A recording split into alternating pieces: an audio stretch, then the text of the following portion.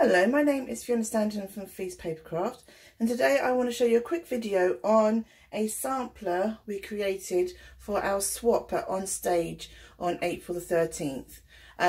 If you don't know, Onstage is our annual or biannual convention where we all get together as demonstrators. We see new catalogues, we play with new stuff, we meet some amazing people, and we do swaps, and that is basically you either do a card front or a 3D item and you go around the room and you swap, and you get loads and loads of brilliant ideas. I mean, the creativity in that room is amazing.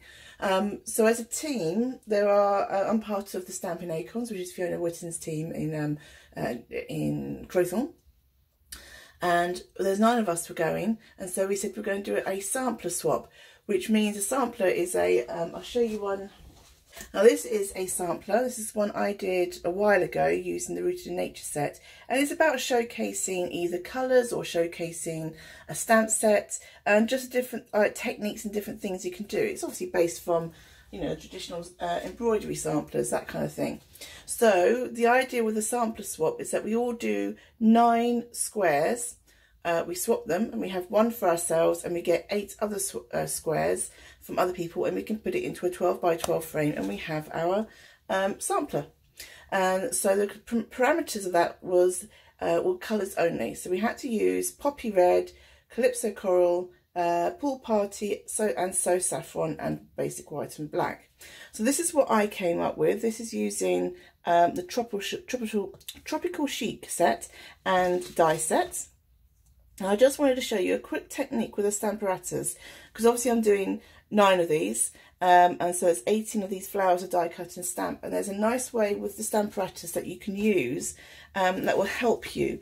So with this technique, what we're going to do, so I've got everything lined up. I'll show you how I did it, and I've got one already done there. Oh look, right, so turn that around. So the important bit to remember is to remember how your cardstock is lined up. Now this is why I did it. Let me turn that around. You want to have right angles so you can make sure you can get this absolutely accurate. Because the first stages of this, accuracy is key. And then after that, you don't have to worry too much. So what I'm going to do, let me get some colour. We'll do So Saffron. Alright. So I'm just going to ink up my stamp as you would normally with your Stamparatus and stamp it. Doesn't really matter what colour you do. Now the other thing I did as well was I put, obviously this is a new stamp set to me, so I've still got the paper backing, and sometimes keeping those can be quite useful, because if I wanted to move that stamp, because I may not do this swap all in one go, I wanted to move it, so I wanted to know where I put the stamp, because like I said, accuracy is important. So with a little bit of just tear and tape, I just stuck that on where the stamp was, so if I wanted to remove that stamp and use it for something else, I could.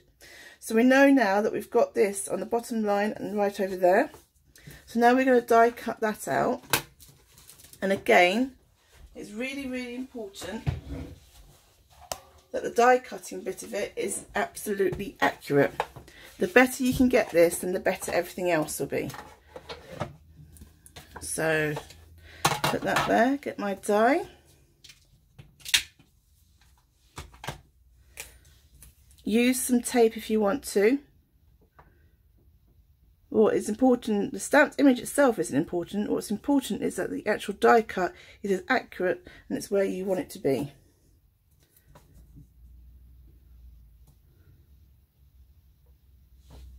So take your time, use tape, but it's important these initial steps are done properly. Okay, so let me take that out.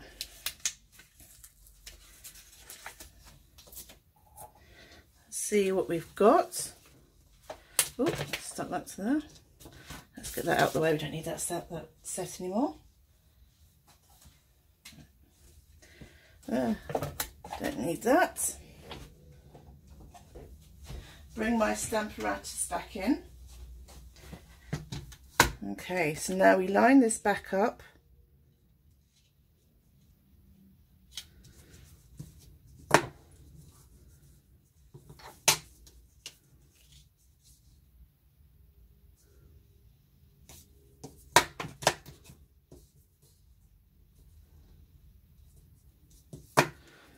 And you put that back in, that's been die cut pretty accurately. I'm pretty happy with that. Okay. Oop, I can't get it out now. Okay, and I think that's probably better. Let me just see.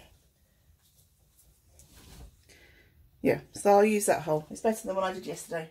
So now what I've done is I've die cut 18 flowers out of white cardstock. And now what I can do, I can place that in there, ink up my stamp,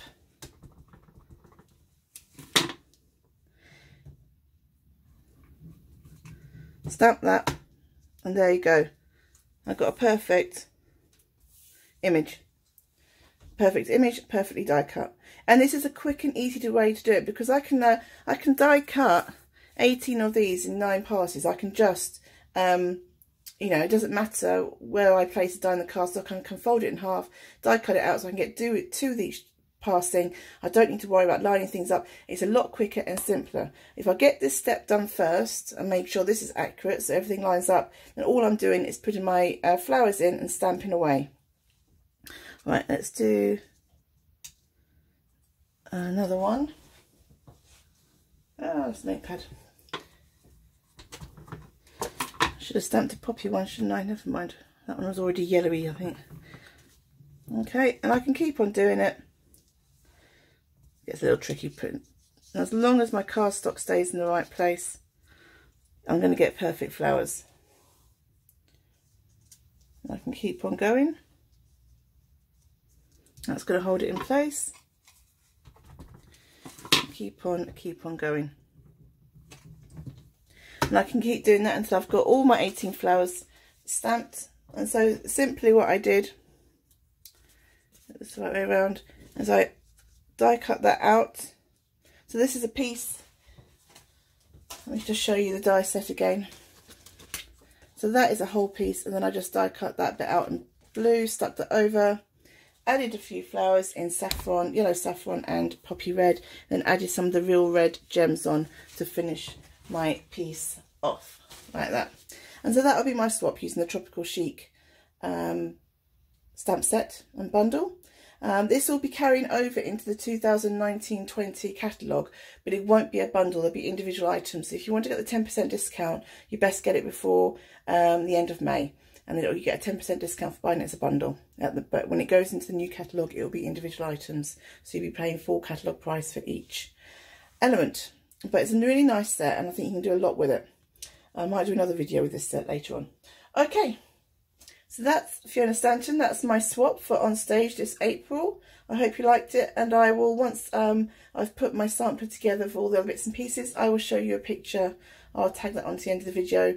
I normally blog about my videos as well, so it'll be in my blog as well. Thank you very much for watching. Bye bye.